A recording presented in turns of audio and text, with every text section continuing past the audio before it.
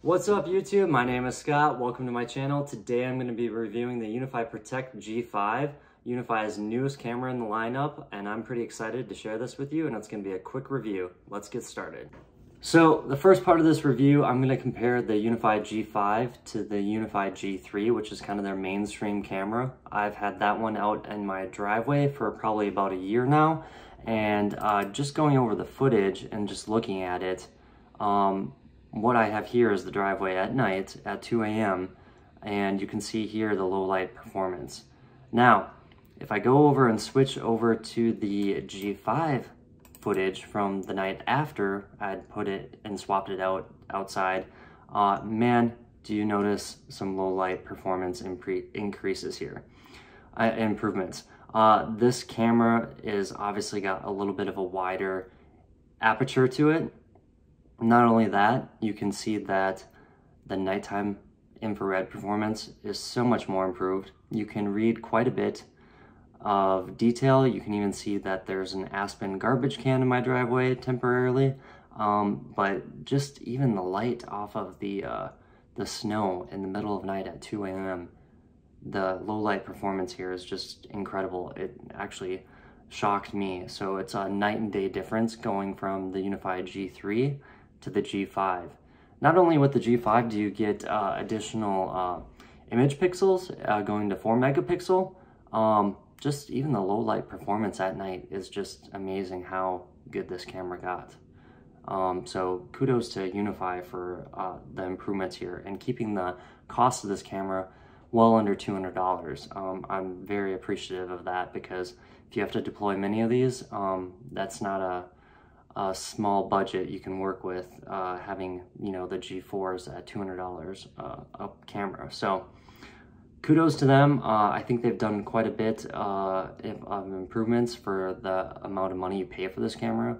It's a pretty good value, so I cannot say anything bad about it. So what we have here is a shot of my backyard where I upgraded from a G3 to a G5. This is the performance in the picture of the G3 snapshot. It's full resolution here. You'll notice pretty good picture, but then when I swapped out and upgraded to the G5, man alive, do you notice some detail as far as the brightness is so much more improved, the contrast to the picture, and not only that, just the wide angle. So you've increased the amount of aperture or viewing angle in the sensor itself. I mean, I'm able to capture a lot more information. Not only that, you're stepping up from 1080p to 4 megapixel.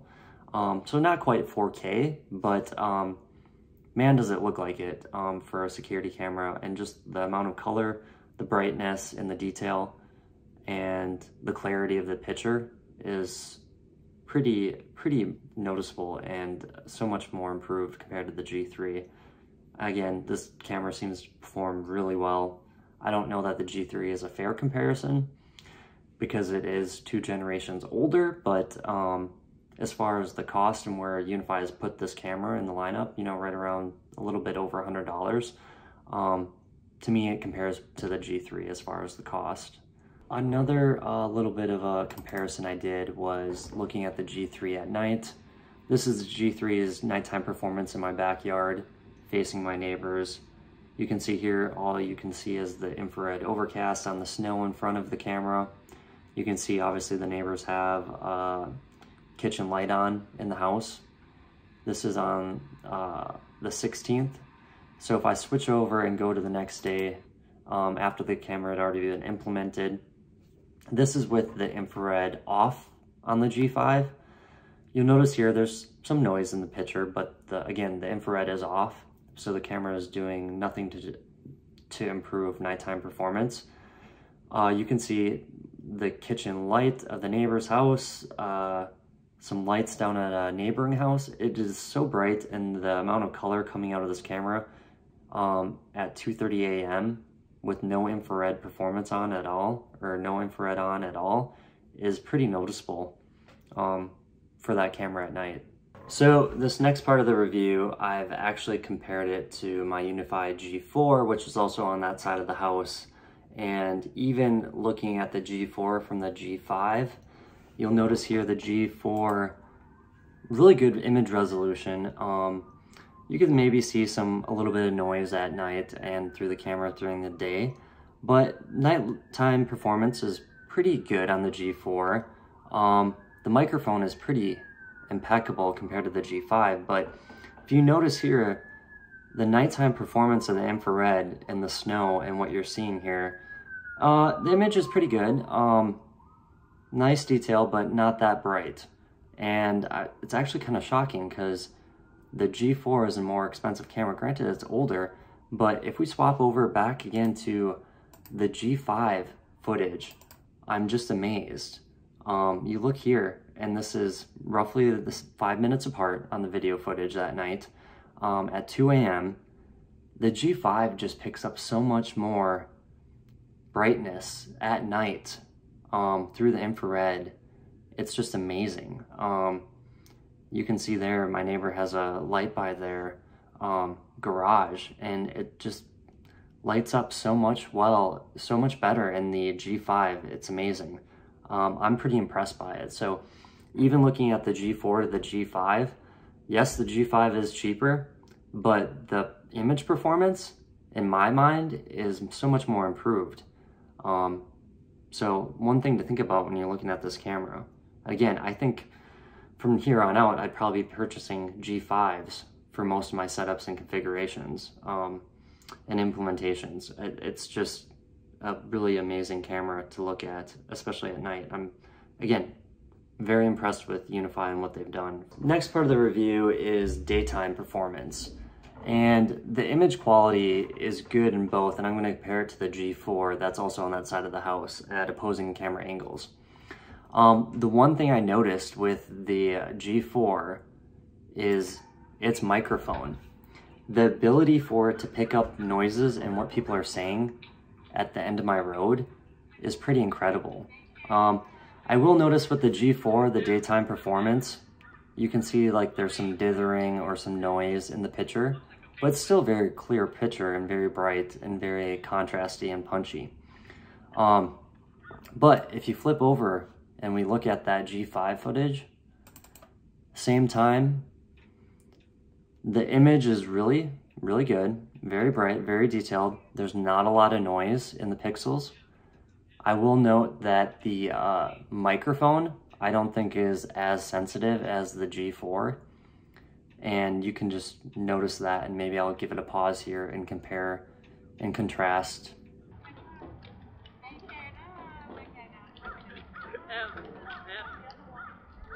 Mommy, what, like a big one?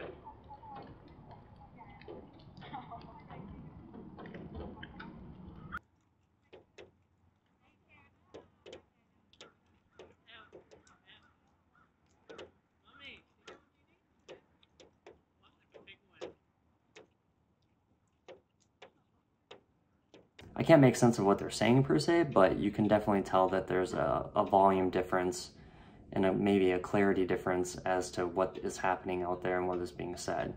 But again, the G5 performs really well. The microphone does pick up noises from folks and conversations out at the road, just not as well as the G4 does. So in comparison to the G4 and the G5, I'd say the G5 has better picture quality and the G4 would have a better microphone performance. To wrap up this review, I put a table together and just wanted to compare against the G4, the G5. And if you notice right here, I'm gonna give the winner to the image quality for daytime to the G5. Again, I didn't see the noise that I saw on the G4 camera in a real life setting.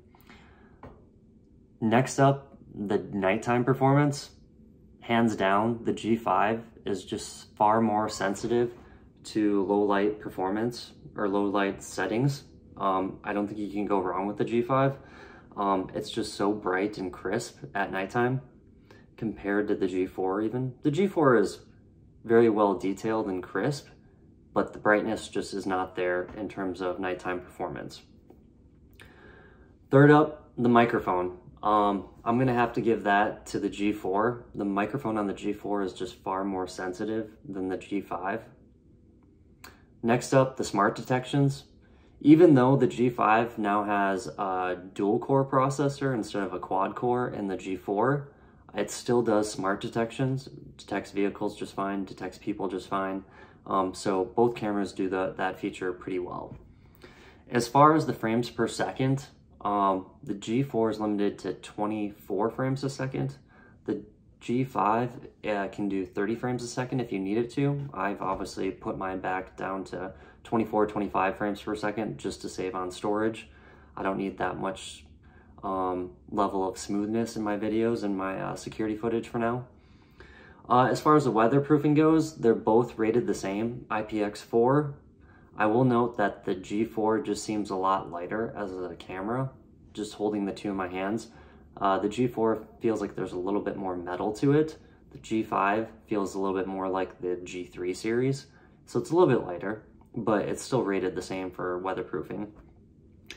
And lastly, the cost. I talked about this earlier too.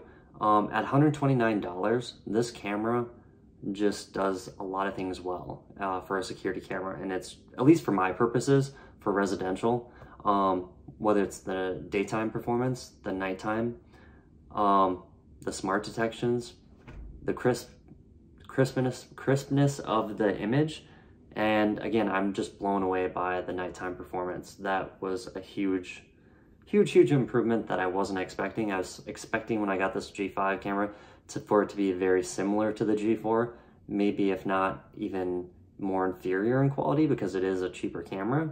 But again, the value you get out of $129 on this camera is pretty impressive.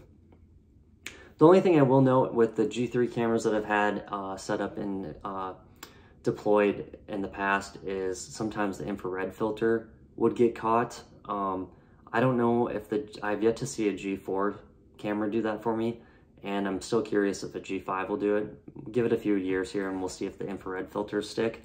Hopefully Ubiquiti has improved that, but at $129 for the 4 megapixel resolution that you're getting, just the wideness of the shot, that angle that it's able to capture, and the image quality is just pretty good.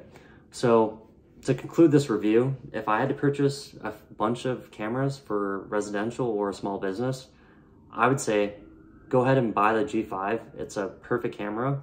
And I know they have a G5 Pro, I think, coming on the way too. So that will be pretty exciting to get my hands on one of those if I ever choose to.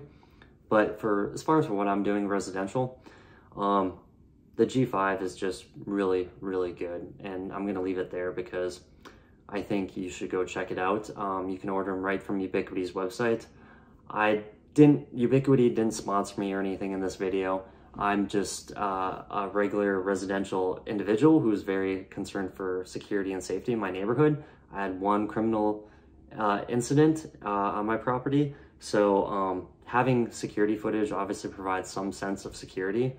And not only that, it just gives you some relief as far as understanding who might have committed something on your property, or just knowing who did something, and having that security footage always gives you a little bit more sense of security. And not only that, I think when people see cameras on property, especially if you have many of them, I think that's a deterrent into itself.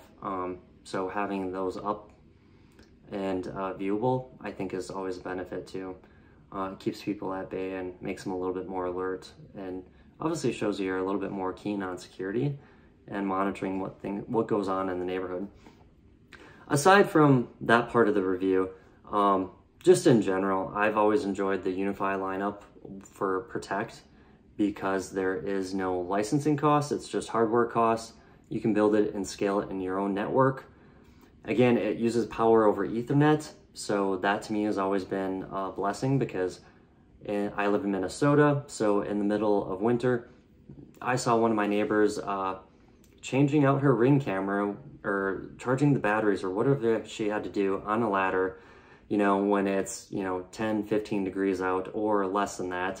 And not only that, those cameras oftentimes only record motion. You have to pay for cloud storage. They only record that motion event if the camera sensed that there was even motion to begin with. Motion detection isn't foolproof, but These cameras obviously record 24/7, so I'm never missing a beat. They always have power, so there's no batteries to change out, and they're just running continuously and smoothly, and never once do they ever present any type of headache or any type of issues. Just completely smooth. The Protect system, the app itself, monitoring things from mobile, getting my notifications. You know, if a vehicle shows up in the driveway, you can set a notification just for that smart detection. It's just pretty beautiful, and they always add on to it. I use it on my Apple TV, so if I have to monitor cameras while I'm waiting for somebody to arrive or waiting for somebody to leave, or, you know, if you have somebody around or if you have kids out in your backyard, the Apple TV app has always been a pretty good option to have that too, to monitor things while it's going. But I'll just leave it there. I think both cameras are really good. The G5 obviously is a generation newer, and Ubiquiti has really stepped it up in terms of the performance of the camera and the quality and the value.